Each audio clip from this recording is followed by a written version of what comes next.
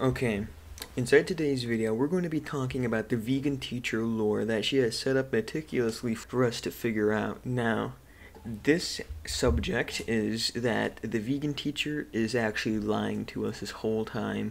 She is absolutely not a vegan, and I have evidence to show you. I've written out a whole notepad worth of evidence. I think this is going to be the best breakthrough in technology that anyone will ever get ever. Okay. Now, let's start this. Okay, now, the first thing I want to talk about is people might be wondering, why would she just throw away her whole life to do a joke? Like a little funny joke? Because that's what I'm suspecting this all is. It's just a big funny thing because it's pretty funny. But why would she throw away her whole life? Well, now you do know that that vegan teacher is really old. Like, she's probably older than most ancient structures still standing today, from the periods of the ancient Egyptians to the American Revolutionary War. It's a very huge time gap that we don't necessarily know when she was born, but we do know and speculate that it might have been at the beginning of that time frame that we just set up there, and no later nor less. Now, the other thing is the motive. Why would she continue to do this? As I stated earlier, because it's pretty goddamn funny. And with this, the real person behind the whole thing is not the vegan teacher herself. It is actually her daughter. Now, you might be wondering, well, why would her daughter be doing anything? Because do you think that vegan teacher, as old as she is, could figure out modern technology and how simple, complicated it can be at some times? She wouldn't have the brain power, the absolute knowledge to conjure up some things like this. But now her daughter, on the other hand, who has been with technology for a while, may have introduced her to a topic of this, and then the vegan teacher from there continued it on. So vegan teacher's daughter, just decided to lay dormant until later for her upbringing and the raising of hell that she has. Okay, so now, the next thing I want to talk about is the V.T.C.U. And yes, that's a real thing. The Vegan Teacher Canon Universe, or the Vegan Teacher Connected Universe, whatever one you want to do. And this is a very important subject because this abbreviates everything. From now on, I'm going to be saying the V.T.C.U. when I'm referring to the lore of the vegan teacher. Now, I think you should all be good and be good with this and not be mad or be mad with this. So yeah, I'm going to just take that into consideration, my good bitch. The plan. What the plan would be for the vegan teacher and vegan teacher's daughter is that the vegan teacher's daughter sets up the vegan teacher with the TikTok account and tells her to make the most offensive things about defending vegans and being a vegan animal rights activist, while she's going to lay dormant and oversee the whole thing until pretty much she's going to just stay dormant, until the vegan teacher can get a good handle of it, and then she can take on from there, kind of like how you have training wheels on the bike and then you let them out. That's pretty much what she's doing. And with the offensive videos on the TikTok, with being like, just, if you're not vegan, you're absolute dumbass, with that eventually worked. That worked flawlessly and got the media's attention about this. And now with this, the cup of the grasp inside their hands of grasping, there is one thing to do to blow a hole into the media with the bullshit that she is spreading. So she decided to go after Gordon Ramsay, someone known for his recipes and shit, including meat and all that type of stuff, even though he does have vegan recipes, but we're not going to focus on that. She went after Gordon Ramsay, and that caught the attention of commentator channels that were like, hey, wait a minute, this isn't alright. I'm gonna make videos on this now.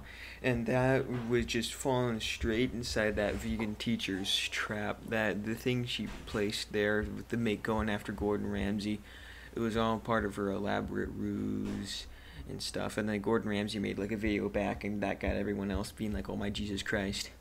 And then after the commentary channels were going after her for a while, and she just kept making more and more videos that are just more ludicrous after another.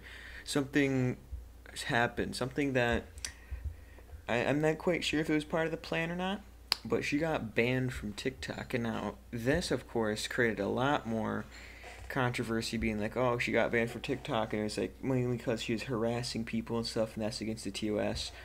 But yeah, it is pretty cool. Everyone thought at the time, it was like, yay, they're finally gone. And then she just made a whole bunch of more TikTok accounts. And that pretty much was ban evading, so then everyone was getting mad about that. So, yeah, and there's just being more weird, like trying to just, like, what she did was she was pretending, like, before she would, like, just be the vegan teacher. It's because she was teaching people about being vegan, but now she started putting on this, like, persona that she was the vegan teacher. And then there was that vegan nurse, which was like, she put her hairs in ponytails and stuff, and it was like really weird and creepy. And then sometime around that, the vegan teacher's daughter joined the fight for animals and made an even bigger shitstorm with this. And this was just absolutely crazy, because I'm pretty sure she started out on a YouTube channel, and she would go around buildings and like start screaming and stuff, which is just honestly a wild and wacky situation, I guess. And then eventually the vegan teacher got caught ban evading, her alt accounts got banned, and everyone was like, yep, that's it for the vegan teacher, there's nothing else, and there will never be anything else. Now, after a vegan teacher was banned from the face of TikTok forever, pretty much, she decided to start posting more on her YouTube channels. And now, with this was, she made a pretty outlandish video. Here it is.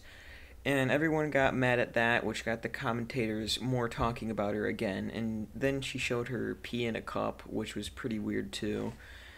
And also, then she decided she was going to do an old switcheroo. The commentators were going after her, saying that, oh, this isn't right, but then she decided to go after the commentators. And now, this was pretty interesting. It's because I believe that part of the plan was, the new plan as I'm calling it, is that the vegan teacher would start doing what the commentators were doing just to kind of get back at him, but she turned like a not 15 minute, but like 8-minute video into an hour-long video, just trying to cram it with as much stuff as possible, which honestly is a pretty good play if you say so myself. And now you may be wondering what is sub part 4. You may be wondering what is this? What is this? Like, really, what is this? Well, sub part 4 is a thing where this is part of part 4, because it kind of is her going after commentators, but it's not really part of part 4 because it's not necessarily commentators. It's just part 4 was too short, so I wanted to add more stuff to it. So sub part 4 is the incidences, as they call it. And now these are different types of people she went after. 2 of them we're going to be talking about because these are just 2 interesting ones. And that is Mr. Beast, the first one. And now she went after Mr. Beast because he obviously has the Beast burgers, and she doesn't like this because they're burgers.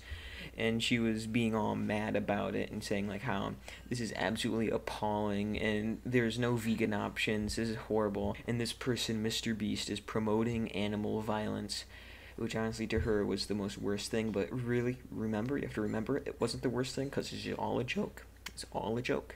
And now she wanted to do this, partially it's because he was doing the burger thing, and the burgers to her inside her made-up persona would be, you know, not good because they're burgers made of meat. And also at this point she was taking the vegan teacher persona to the absolute max. It's because she would have like a little scoring system, and now I do think the scoring system may have a secret code message written in it, but I'm not entirely sure about the whole lore on that. There hasn't been a new vegan teacher release in a little while, and the big like bad things that happened the main reason she went after Mr. Beast is because he's very popular. He's known as the nice guy on the internet that will do almost everything for anything, you know. And her getting mad at Mr. Beast for a couple burgers, even though he's donated like a lot of money to charity, like a lot of money to different charities and stuff. And she knew that this would create the commentators being mad at her to poke fun or pretty much get mad at Mr. Beast for one thing he did that really isn't that big of a deal. So she knew she would gain more clout with this because he's the nice guy and she's making bad remarks about him. The next one is PewDiePie. And with this one, she gave PewDiePie an overwhelming good score on his video that he was making about the how it's made fish thing. And with this one, I feel like that vegan teacher, what she did there is after the Mr. Beast incident, everyone being like, oh, she's just, going after the top big boys because she wants to gain clout. But now with this one, she mixed it up. She gave PewDiePie an overwhelming score. Like an absolutely 0 no's and all yeses, pretty much. Or no good, or all goods, no bads. Which this one outraged the commentators is because this isn't consistent. She cherry-picked the things inside the video instead of actually going to what it was saying. Because instead of that one video, there was like there's a fish factory, so it's some really weird things, and PewDiePie was like, oh my god, Jesus Christ, stop it, probably because it was gross and he didn't want to see it. But she took that as he's trying to yell at the people in the TV, remind you that, to stop torturing the animals, even though he was probably just like, Jesus Christ, this is gross as hell. So that's the difference between them. And now, the conclusion with all of this, that all the evidence we've gathered to string together the lore behind the V.T.C.U. is that the vegan teacher is not a vegan. She is definitely not. All signs point that she is just making a joke, and that the vegan teacher's daughter is the main culprit, the one who pretty much started it all, the one who planted the seed for the tree to grow, and also that she will do almost anything to get some notoriety, to get some clout. So that's pretty much everything that we've learned. And as always, you're stupid.